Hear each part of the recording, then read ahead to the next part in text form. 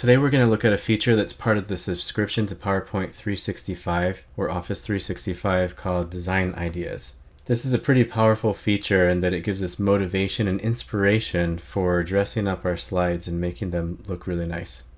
So I'm going to start with a couple of slides. These are bland slides. One has a title and a list, and the other has a title and a paragraph. And we're going to see what can we do to dress up these slides. If you don't have the Design Ideas open already, you can access it either on the Design tab on the far right or on the home screen and select Design Ideas. And what it does is PowerPoint works with what you have on the screen in order to create some interesting layouts that you can utilize. This might include putting shapes or converting things to smart art or putting in graphics on the slide. Now, I'm not giving PowerPoint a whole lot to work with just the title and a list. So let me go ahead and insert a picture. I'm going to grab something from stock art, and let me just grab this first thing that I have here, a purple bokeh effect image.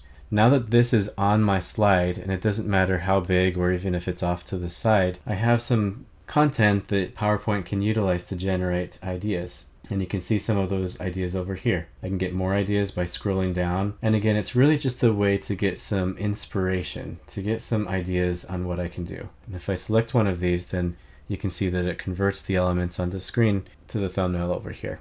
What's interesting is if I insert some more pictures, then you can see the Design Ideas update. So I'm going to put in, with the purple, I'm going to put in some blue and some pink and maybe some yellow and green.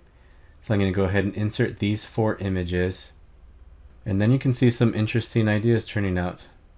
If I like the layout but I want to change one of the images, I can just right click and change the picture, and I can choose from stock images or an online image or something that I have on my computer. And the PowerPoint Design Ideas feature will support up to 6 images on the screen. And with images, I can also include maybe cutout people, icons, or stickers. I'm going to add the sleeping panda to my presentation.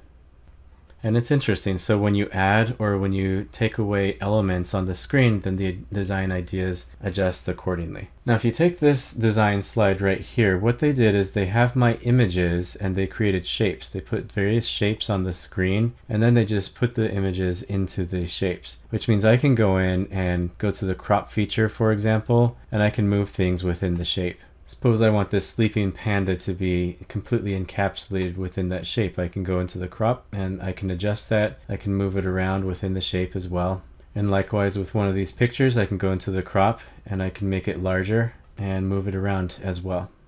So let's hop over to this other slide and explore some options here. Now just with the content I have on the slide, they offer me some suggestions. And if I like this, but the grapes don't really appeal to the content of the slide, I can go ahead and replace that. It's an icon, so I can go ahead and change that to a different icon, something that's more appropriate to my content. I can go into the format and I can fill it and outline it with different things. I can convert it to a shape if I wanted even more control over it. But now let's go back to the beginning, and I'm going to insert a couple of images. I want to search for an office setting, perhaps this skyline, and then I'm going to grab a couple of people as well. Now with them selected, I can choose a design that I like, and then I'm going to go in and modify this a little bit. I can drag her down so that she fits in a little bit better. Same for him. I'm going to move him around just a little bit, and then with the skyline, I'll make that a little bit more accentuated. So perhaps this is a design that I like a little bit better. One last trick I'll show you: when I go back to this first slide and duplicate it, then I can go to another design idea and then come up to the Transitions tab and Morph, and it'll actually change the shapes on the screen so that it morphs into the new slide.